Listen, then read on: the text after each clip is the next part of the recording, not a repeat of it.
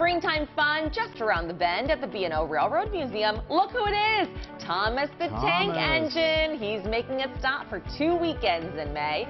If you're a member of the museum, you can get your tickets as part of the early bird sales. Head to B&O's website for more information. Thomas is always fun. This is such a popular event. People love Thomas. They sure do. The latest Batman movie continues to dominate the box office, and requests for the Cape Crusader continue to come in strong for a local baker. Check out the cupcakes featuring the superhero from Carly Bakes in Harford County. So they are a mix of funfetti, strawberry, and chocolate, all topped with vanilla buttercream and handmade fondant toppers. Look at these perfect bat signals. I wouldn't have said that Batman was a funfetti kind of guy, but that looks good. Now you know. That's what's buzzing in your neighborhood.